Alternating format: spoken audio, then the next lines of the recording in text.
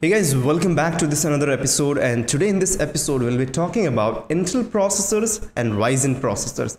So you might be thinking, which processor should we go with if we are choosing a laptop or a PC for programming? So before even starting with the topic and getting deep into that, I would like to tell you all that both the processors, Intel or Ryzen, both the processors are good competitive processors for programming. So if you are choosing either of them one, you are good on a side. Now getting into the depth, and if we get on to talk about the special technicalities or the small technicalities of both the processors.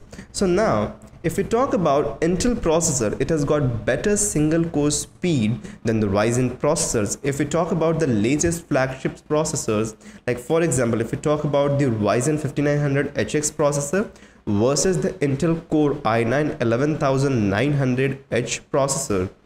So now the Core i9 processor that Intel has delivers 13 to 15% faster core speed than the Ryzen 5900HX processor.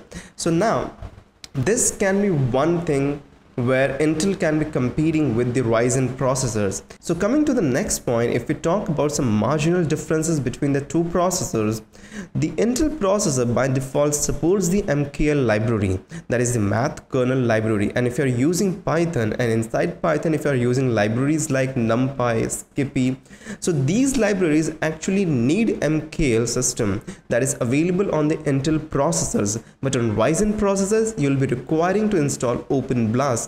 So these are some minor differences between the Intel and the Ryzen processors. And some backwards into the time, actually there was issues of virtualization that we continuously use in Android development. So that issue was later rectified by Ryzen processors, and now we can easily use virtualization even in AMD Ryzen processors, and even Google has provided support for the AMD and Ryzen processors for virtualization and running the emulators. But considering the two processors, both the processors are good enough. And if we talk about some marginal difference, and if we talk about which processor can be a better processor, I would highly recommend Intel processors. The reason for that, it has a very marginal advantage. The reason for that is because Intel has been developing the processors for more than decades now, and they have made the constant improvements and upgrades to their processor to suit the programming environment, whereas Ryzen processors have just started from 2017. And within a very short period of time, we can totally agree to this point that they have actually made the processor really powerful and competitive to Intel processors. But yes, there are still some marginal gaps and differences that do not allow the Ryzen processor to be the best and top of the line processor for programming. No doubt you can use that for programming. Even if you're using any of the Ryzen processor, you can actually use them for programming, but you'll be needing to find some alternative ways, or you'll be needing to find some techniques to fix out some little issues and bugs.